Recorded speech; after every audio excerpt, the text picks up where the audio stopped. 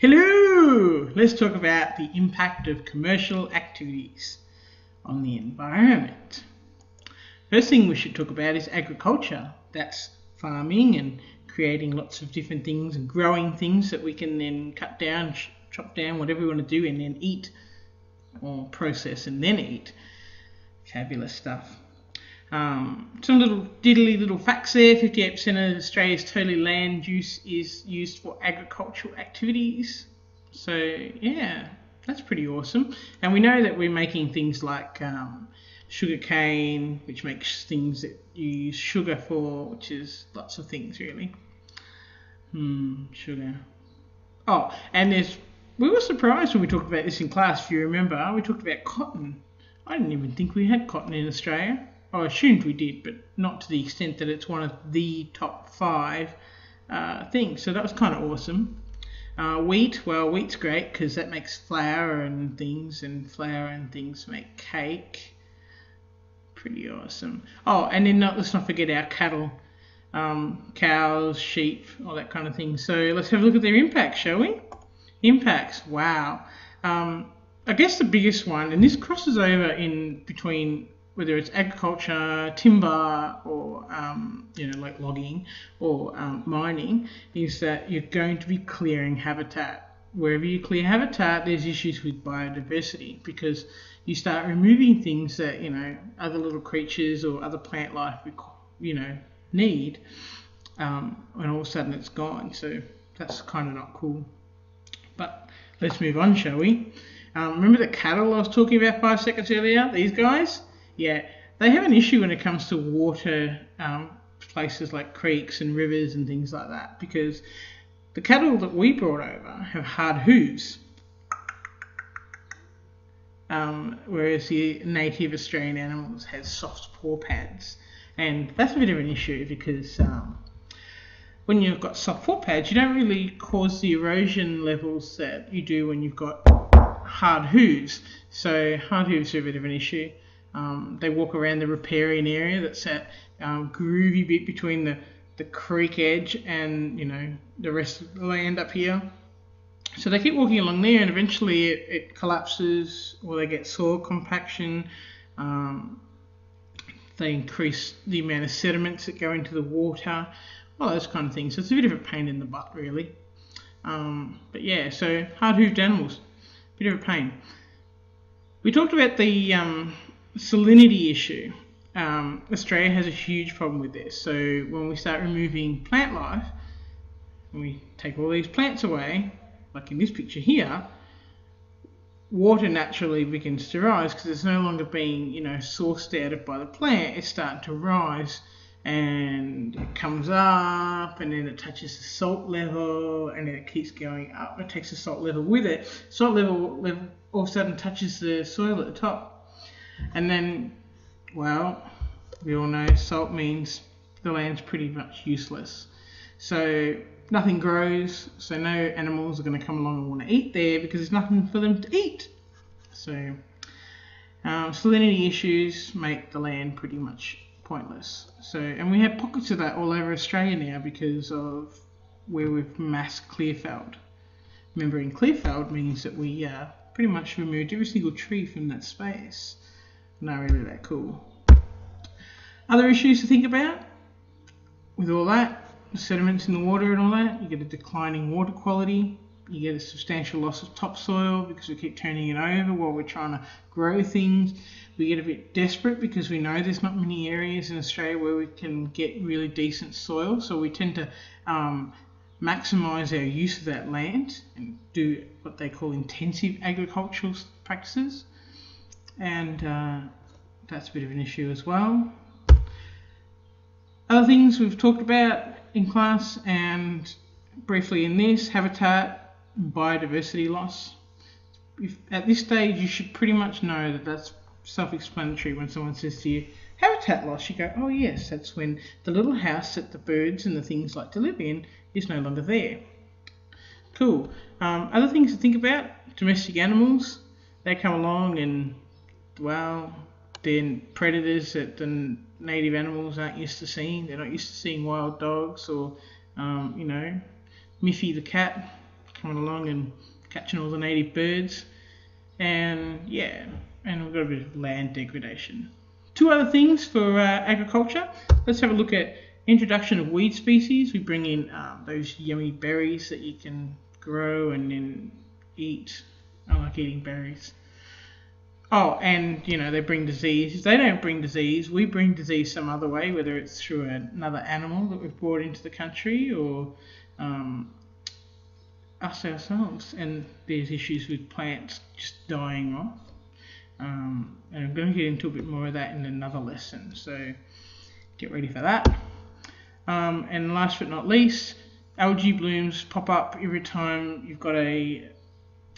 you've got crops near water source, because farmers like to fertilise their crops to ensure that they don't get eaten by all the bugs out there.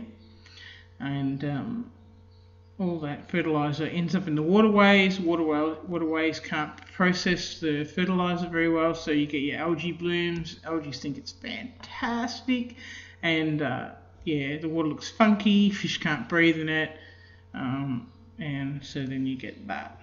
So that's agriculture. Now let's talk about the timber harvesting industry. Okay, and I put another little interesting little fact there. They estimated that in 1788, that roughly 30% of the country was covered in forests. But then along come European settlers, and they went, trees are awesome. We can cut them down and build houses. We can burn them in our fires because it's cold in the winter. We can make boats. We can do all sorts of awesome stuff with wood. I'll make you a chair. Do you want a chair? I can make you a chair. Let's just check this out. I'll cut this tree down. And they did that. And then they went, you know what? Over there, I would love to grow a crop. And so they did that as well. So they're things to think about. But when we start doing things like that, you get soil compaction, and it ties in, by the way, with mining, because both industries and agriculture to a degree use heavy machinery, and the heavy machinery compact the land. So you can see here there's like tire tracks, and then there's sort of the dips there where the soil has now sort of squished together. When the soil is that compact, any trees or things that want to grow on top there and they want to make their little roots go down, they just can't. It's just not going to happen. It's too dense and too tight for them, so they just don't. So nothing will grow there. So that's an issue. One thing to think about, water quality and quantity. Obviously, if you're cutting things down and dropping them into the water, you're going to stir up sediments. They get washed downstream. Often we create dams because water's good for processing things as well, because it's a running stream and just use that. So we make a little dam. The problem with dams is that the water's now not pumping out the same quantity that it used to downstream. So things, animals, plant life that are relying on it, me and my little log cabin, I don't have a log cabin, but if I did, I'd be saying, hey, where's the water gone? There used to be more water than this, and there isn't now. So what's going on with that? So that's something to think about. And the quality of the water, sediments and things happening there, not cool. I put this mountain ash in here because it's beautiful and it's huge. They grow up to like 100 meters tall. They're the tallest flowering tree in Australia. And they're pretty awesome. They're in the Otways, and they're at risk. They're very popular. Like you cut one of them down, that's a huge wood source for a lot of people. And can you imagine walking in and going, "This is my mountain ash table. It's fantastic." Yeah. No, it's not fantastic because they take forever to grow. So we want to preserve them. But yeah, thinking along that. When you start removing the trees, you're going to lose not only those beautiful native trees, but you also lose the little guys that like to live in the same environment as those trees. So I've put in some little characters that people don't tend to think about. They think about, koalas. That's great. There's other guys that get affected. Like this dude here, see him, he's pretty ugly. I'm not really a fan, but he's on the endangered list, regardless of whether I like the look of him or not. Probably doesn't think I'm any better looking either. but he's known as the Tasmanian burrowing crayfish. And I thought, oh, okay, cool, he likes to live underground. But he actually likes to live underground, but not in water. Like, he likes water, but not as much as he likes living underground. So can you imagine he's not pretty impressed when all the trees in his area sort of die off or get taken away, and then on top of that you get the salinity levels start to rise, and this little crayfish is like, I don't really like salt, and then he's gone. So that's a shame. So that's another thing to think about. Moving on to mining though. Mining involves the disturbance of land. Yeah, like we didn't know that was going to be the comment of the day about mining. And yes, it does have serious impacts on the environment. Let's talk about what they are. So the first thing they are is the destruction of ecosystems and habitats. Yep, I can see that right there in that image. It's clear to me that there are no trees beyond that little space there. So once you get past there, it's gone. No more trees. So all the things that used to live there either had to move on or get relocated depending on the process.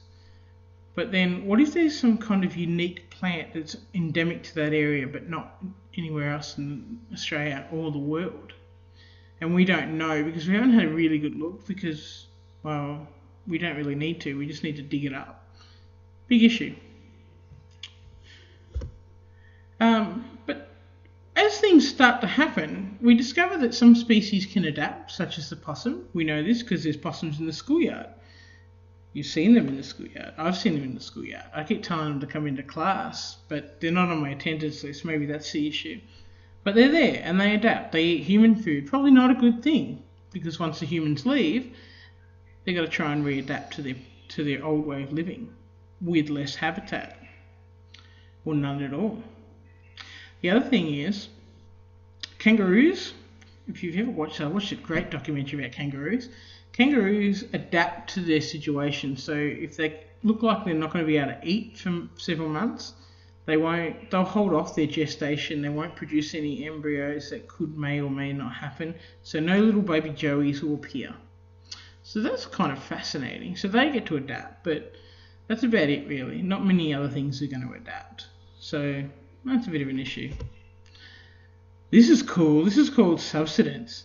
And basically there's like air pockets, and then after a while of mining, the air pockets will collapse. You ever heard of stories where the houses all of a sudden just randomly fell in a hole, and it turns out years and years and years ago there was mining that happened there? Yeah, that's why. Because air pocket, there goes your house. But obviously that's going to have an impact on the environment too, whether it's aesthetic and just the look of the environment. Oh, hey, look over there. Oh, there's a hole over there. Or elsewise. So that's something to think about. Ooh. These are the fairly obvious ones. Contamination of air, land and water. So if you have a look here, there's some pretty funky stuff going on in the water. Not really ideal. I wouldn't be drinking that. Probably the animals can't drink it either. And then over here you've got your erosion. You can see the tracks. Once they finish mining, they're out of there and they're coming back. All the resources are gone. But this is going to take forever to recover. So that's probably not that cool.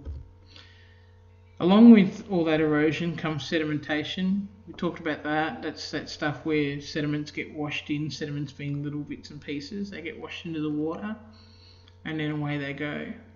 That water's probably not that good. The quality's right down there. I wouldn't be drinking it. Wouldn't really be probably many fish in there. If there are, they're probably not going to be that happy that they've got to live with sediments now. Processing chemicals and pollution. Oh, this is a groovy little graph. Have a look at this. You got little industry and mining activities. There's clouds and they go up there because it's getting released into the atmosphere, and then it releases down into the water source. And you've got other stuff like oil and all that kind of stuff, runoff. So that's a really cool little diagram. So maybe keep that in the back of your mind.